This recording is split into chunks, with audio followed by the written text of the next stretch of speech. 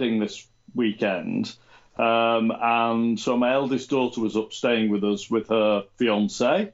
I like saying that. That's good. They're getting married, and so since I've not seen her for ages, and she was up here on Sunday, I cooked Sunday lunch instead. I listened to the game on Radio Manchester, and I have to say it was grim listening. I have She saved you the experience, though, didn't she? Yeah. Although I'd like to have been stood with my fellow Saints as we went through our only really horrible loss of the season. That's our fourth loss.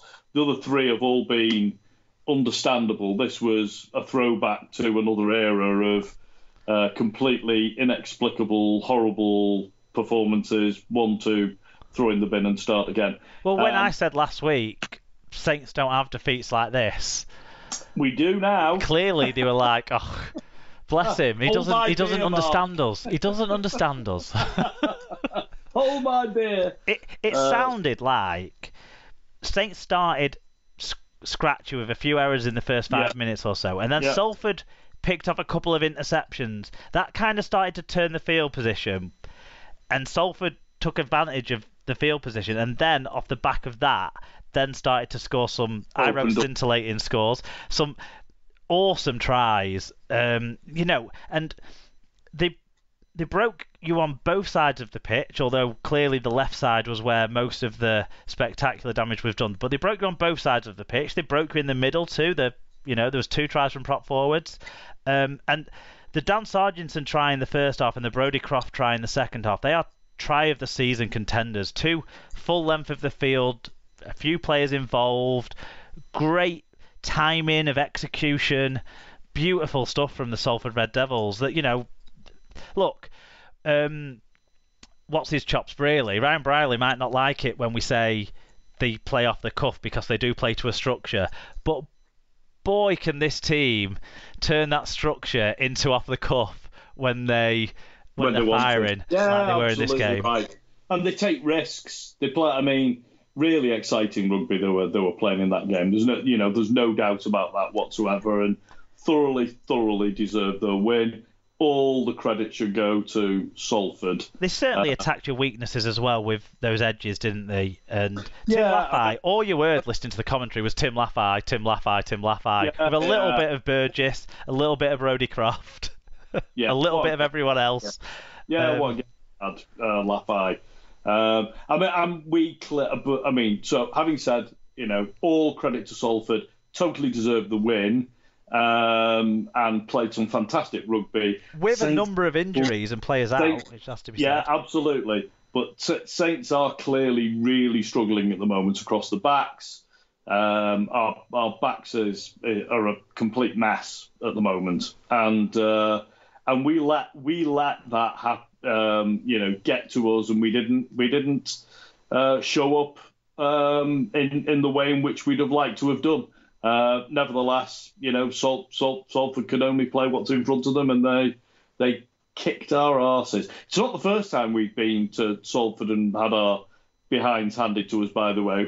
We used to make a habit of going over there and getting. I think you've lost there in each of the last 3 seasons. Yeah, it wouldn't surprise me. We do. It does seem to be one of those places that we go to and regularly get beaten. Not quite as badly as that usually, but that has happened before. And anyway, there we go. So brilliant. But they were great, and they were brilliant. And absolutely. Like you say, Tim Laffey was outstanding. Player of the week. Oh, look, without question. Let's do that now. Stat line of the week. There was people who got a few more metres than him, but no one who had a bigger impact. No. 3 try assists, 7 tackles, 193 metres, 3 clean breaks and 3 successful offloads. Look at the beauty of that pass he threw for Brodie Croft's try, where he threaded it between the timing of everything he did. So player of the week on for him. Fire. Yeah. On fire he was. The only other player that might get even close to him would have been Richie Myler with his 3 tries for Leeds. But going into Sunday, Richie Myler was player of the week. Yeah. Joe Burgess, he's absolutely. got to be making a case for England inclusion with his form recently. You know, wing's not a position we're super strong at, especially with a few guys out injured at the moment. Absolutely. I mean, I think Johnston and Davies are both done for the year, and Makinson's injured at the moment. Yeah, Makinson will be back, I think. But I think Marshall's in with the shout. I think Ryan Hall, Birch is in with that shout. I wouldn't have Ryan Hall anywhere. No, but he played in the mid-season, so we have to talk about him in it. Yeah, I don't have to talk about him. So Marshall, I think, Joe Burgess, and what's his face up at Leeds, I think is. Hanley, definitely. Yeah, Hanley. I think are good shouts. Do you want to take us through the standings then? Because you get to at least cheer yourself up. I prefer to do that than talk any more about the Salford game. St Helens, despite their appalling loss, stay top on 34 points, with the lead over Wigan still 4 points now. Wigan on 30 with only 1 point less on points difference. That's an interesting one, isn't it? Before the cup final, we were about 150 points behind you on points difference. Yeah, and we've had some tight wins recently, and Wigan have let rip over the last month, really, to close it off. The league leadership would really still be on if Wakefield had managed to beat you last week. Yeah, well, definitely. And I don't think it's done yet. I don't think it's done yet, Mark. We'll need to bounce back very quickly, starting this Sunday on Channel 4. We need to go 6 from 6 to do it, and I think we've got another Leeds performance in us yet.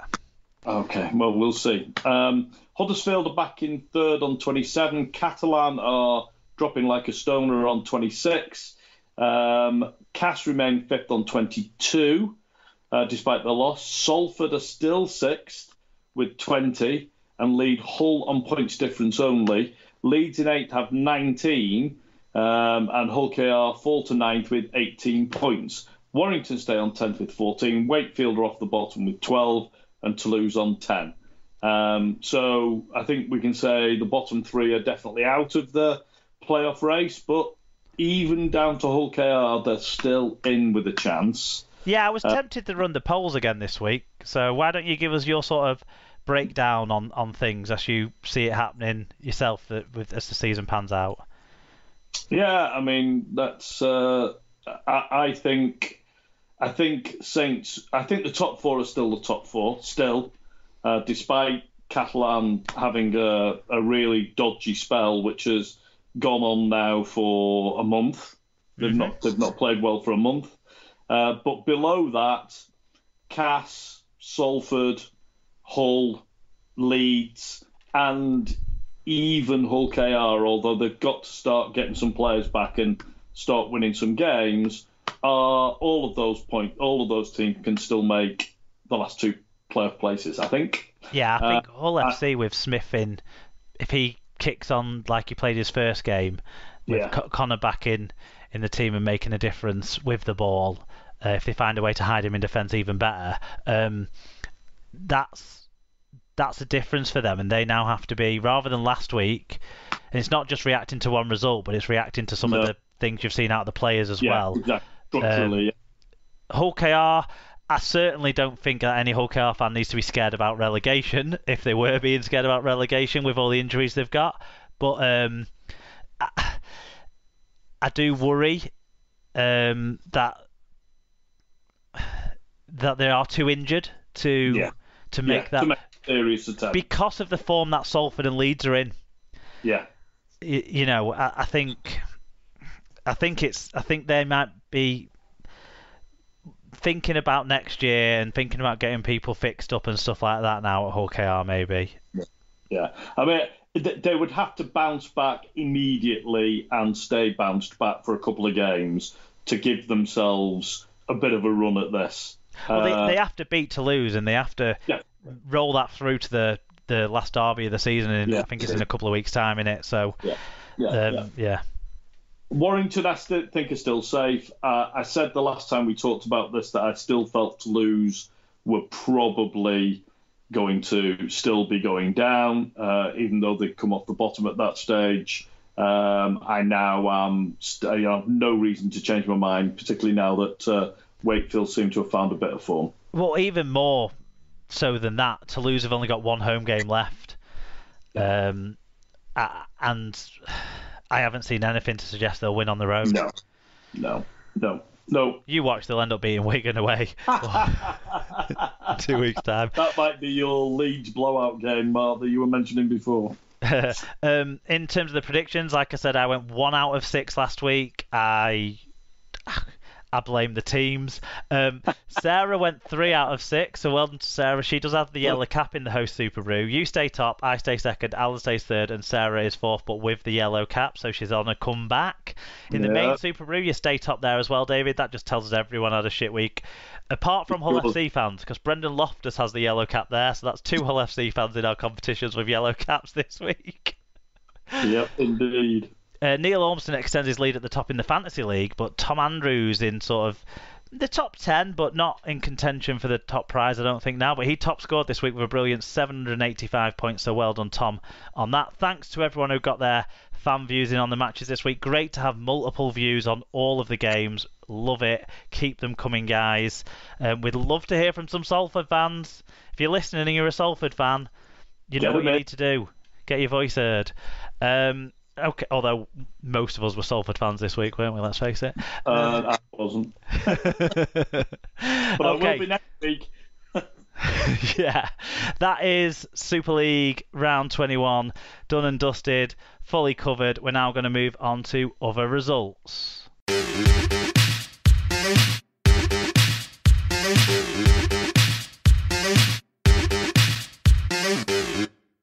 Okay, other results.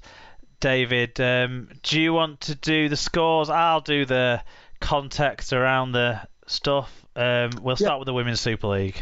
Yes, let's do that. So for Women's Super League, in Group 1, it was Huddersfield 0, Leeds 82. It was St Helens 12, York 4. And in Group 2, Barrow 12, Featherstone 4.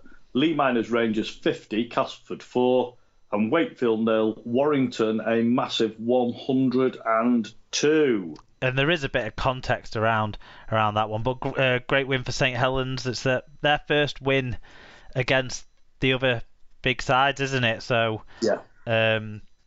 So now we'll see.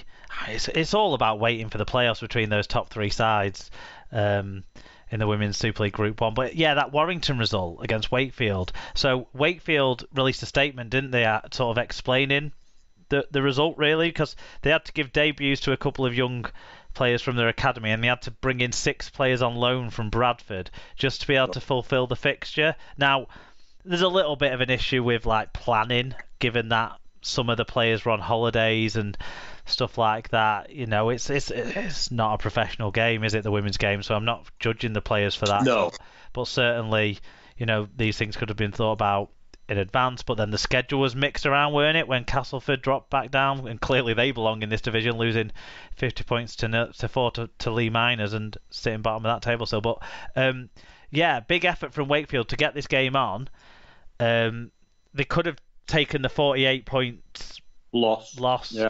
But the RFL had also sort of said about the potential consequences of their position in this division being in jeopardy potentially. I don't know exactly how it would have been phrased between the RFL and with the club in any conversations or exchanges about that sort of thing. But obviously there's something sat there around that. We've already seen the RFL come out and say they need to rethink length of bans in the women's game because of the proportion of the season that they apply to, because it's a shorter season. I think they need to think about it's clearly an issue striking that balance between wanting it to be on the pathway to becoming elite competitions like we want to see our women's sport being. We've just seen some great stuff in women's sport. You know, but recognising that these players aren't paid. A lot of them are very young. A lot of them, you know, it's all of them are giving up their time to do this for the love of it at the moment, and striking that balance between how they treat these clubs as effectively amateur community clubs, even though they're in a competition dressed up as the Super League. It's a balance that the RFL is still working on, I think. Yeah. No, I think that's a fair comment. Mark, I hadn't heard that story about Wakefield. I hadn't caught up with that.